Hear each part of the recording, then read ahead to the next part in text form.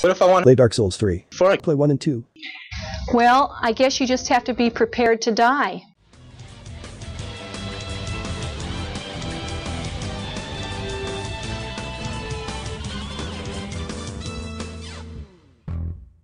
So recently I started playing Dark Souls 3, and I was enjoying it enough that I got to thinking about doing a review about it. Now the problem is, this game isn't exactly new, and there are YouTubers who have made their whole career on talking about Dark Souls, so I wasn't sure what I could possibly add to the conversation, and then it hit me.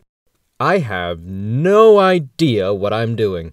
I mean, think about it. All the reviews and discussions I've seen on Dark Souls so far are all from people who have a pretty good understanding of the series, have played the previous games, and talk about it in reference to the other games in the series. I don't really have that background, so I thought it might be interesting to make a review for people who know nothing about Dark Souls, except that it's a series that suffers a bit from Rick and Morty syndrome and has a reputation for being harder than a diamond armadillo on a Cialis bender. You're both pieces of shit. Yeah, I can prove it mathematically. Actually, let me grab my whiteboard. This has been a long time coming anyway. Now, if you follow my channel, you know that I am a Bloodborne fan, but I'm going to try to keep comparisons to Bloodborne to a minimum since, like I said, this is a review for people who know nothing about the Souls series. So with that, let's get started. So I start up the game, and the first thing I notice is that my worry about having to play the previous games in order to understand the story was immediately soothed, because I don't think I would fully understand what the f*** was going on even if I had. I actually really like the character creator and class setups in this game. Choosing a particular class affects your starting equipment, skills, and level, but you're not locked into that choice, as you can specialize later on down the line if you find something else that works for you. For example, I started off as a knight, beat the first boss on my first try, then got royally stuck before the second boss and decided to restart with some other classes to see if I had any better luck. Eventually, I realized that the thief class starts with a melee weapon and shield, but also has a bow, a fast dodge roll, and can stun lock most enemies until they die as long as you have more stamina than they have health. Once I figured that out and did a bit of grinding, I cruised through the first 3 bosses and a couple of optional bosses without a whole lot of trouble. That's a huge part of this game's appeal to me. The combat system, while not particularly intuitive, is massively adaptable. Unlike most RPGs where leveling into different skills doesn't actually change combat all that much, Dark Souls 3's system encourages you to specialize by having weapons that complement certain playstyles locked off behind certain skill levels. For example, I play as a character with a lot of points in dexterity and stamina, but not a whole lot in strength, meaning I can barely hold a sword, attacking with anything two-handed is slow and clumsy, and my shield doesn't absorb as much damage as it could, but I attack rapidly with daggers and knives, do a lot of bonus damage with a bow, and can dodge roll quickly around enemies to maneuver through and around attacks without taking much damage. I have yet to try a magic or long-range focused character, because I can only assume that that's just for the hardest of core players, since magic doesn't regenerate on its own like stamina does, and you need a few seconds to cast spells or fire a bow, seconds during which any self-respecting boss and most melee enemies are probably going to close the distance between you and them and redecorate their foyer with your squishy bits. See, combat revolves around not just maintaining your health, but also maintaining your stamina levels. Attacking, dodging, and sprinting all use up stamina, and when it's drained, you have to wait for it to recharge before you can take any further action. Each individual weapon also has its own special skill that can be used, but it depletes your magic meter, and like I said before, magic doesn't regenerate on its own, so it's usually best to save that for when it's necessary. You also have 2 flasks that are automatically assigned to your quick select, one that restores health and one that restores magic. You start off with 3 charges for the health flask and 1 charge for the magic flask, but you can actually subtract charges from one to add to the other. They can also be upgraded to give you more health or magic with each use, or to give you more uses in general. They also take a second or two to use, since your character actually has to stop and drink out of them when you use them, which adds an extra layer to combat because you have to create your own breathing room in order to take the time to heal. Eventually, I settled into a pattern that worked for me. Enter a new area, find a vantage point to pick off a few weak enemies with the bow, and if I had any arrows left, chip off a few hit points from any larger enemies lurking around nearby, and then more often than not get knocked off the ledge I was standing on by something that ran up behind me while I was doing the first 2 steps. Yeah, if I had to sum up exploration in one sentence, it would be, it's right behind me, isn't it? Enemies tend to be stationed behind doors or around corners, and rather than waiting nicely for you to come to them, they see you pass by and decide to enthusiastically introduce your heroically intact butt cheeks to the business end of a halberd. Even if you do manage to not let anything sneak up on you, it's pretty easy to get swarmed in this game, and if you get surrounded or cornered by even 2 or 3 of the weaker enemies, odds are good they're going to bat you around like a piñata full of meat until you die. For the most part though, enemy placement's pretty intuitive, weaker enemies in the starting area, and if you walk into a new place only to have a single enemy immediately reduce you to a vaguely human-shaped smear on the pavement with naught but a mighty heft of their gargantuan nutsack, you probably went the wrong way. See, this game has a weird habit of placing massively over-leveled enemies down random halls, and they often look just like the standard enemies you've been massacring by the dozen to get there, so your only way of finding out that they're going to annihilate you is by recreating that one Bugs Bunny cartoon where Sylvester tries to fight a kangaroo.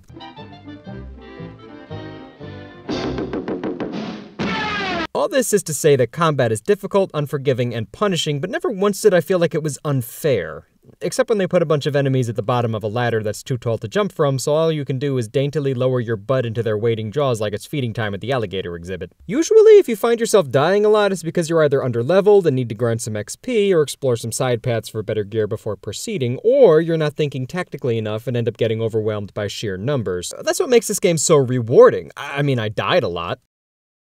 Okay, I died basically incessantly, but it was almost always in a way that could have been avoided if I had approached the scenario differently. I will say I'm not a big fan of having your maximum health decrease when you die. I mean, it only decreases once, but in order to restore full maximum health, you have to use a certain item or defeat a boss, and it feels like a bit of an arbitrary punishment for trying to learn the game's mechanics. Eventually, I started hoarding the restoration items and using them as emergency pick-me-ups if I had a boss or a particularly hard enemy on the ropes and had used up my regular healing item. You also gain a currency called souls with each enemy killed, and these are used to upgrade equipment and skills, as well as buy consumables, weapons, and armor, and you drop all of them every time you die. If you return to where you died, you can pick them back up again, but if you die before you can get there, you lose them for good. Fortunately, with the way enemies scale, and the fact that they always respawn every time you use a checkpoint, you can always find an area that's not too hard, but not too easy to grind for XP. Which is good, because costs to level up get absolutely obscene pretty fast for how little each individual skill point actually raises your overall stats. Unfortunately, finding better equipment than what you already have can be a bit touch and go. I found armor that was better than what I was wearing reasonably frequently, but I basically played through the entire game using the weapon that I started with and just upgrading it at the blacksmith whenever I was able to. So to summarize combat before moving on, it has a steep learning curve, but if you're not afraid to fight the first boss a couple of times, eventually you'll find a class and a combat style that suits your preferred playstyle, and then it's just a method of optimizing and leaning into that method. Experiment. That's what's so awesome about this system. I actually can't wait to finish the game with my high-speed, high-stamina character so that I can try out a heavy combat or magic-focused character and see how long it takes me to give up. But I think it's worth mentioning how pretty this game is. You don't really get to admire it too much for the most part while you're actually playing because you're too busy carefully inching forward just in case something's sneaking up on you or sneaking up in front of you while you're looking to make sure nothing's sneaking up behind you. But yeah, look how gorgeous this game is. There's a lot of detail put into selling this run-down, decayed world. It really does feel like you're exploring a place that used to be thriving and now it's just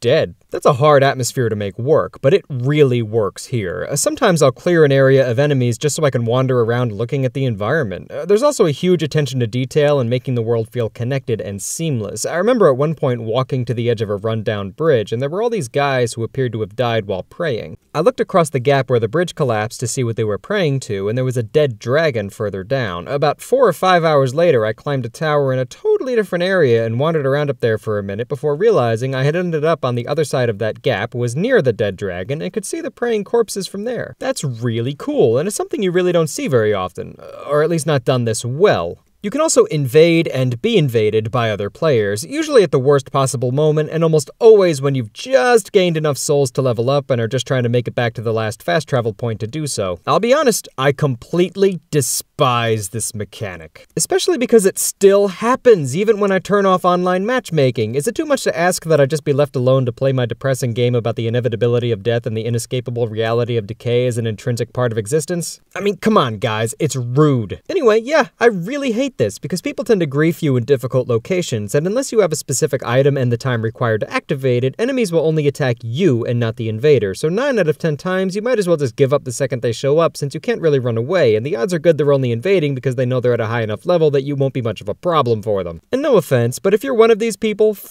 you, f*** anyone who even likes you, f*** your whole family, and I hope you slip and fall down an up escalator. Fortunately, invasions happen infrequently enough that it didn't turn me off from the game, but I got pretty close, I'll tell you that much. I even got the item that lets you invade other players at will indefinitely, and not only have I never used it, but I don't think I ever will. Despite all this, I really do recommend this game, even if you haven't played any of the others in the series. I mean, I haven't, and I still enjoyed it. I think the difficulty curve wasn't quite as high as I was expecting once I figured out which class and skill set worked for me. It's also a really pretty game just to even look at. It made me want to play the earlier games just so that I can experience this world a little bit more and see what else is out there. If you're like me and haven't really touched any of these games or are hesitant to do so because of the atmosphere around them, I hope this video gave you a little motivation to check it out. I know Dark Souls is basically a meme at this point, but I really do think this one is worth taking a look at, even if it's not the kind of game you usually play. Take a look, let me know what you think in the comments, and don't forget to like and subscribe for more weekly reviews.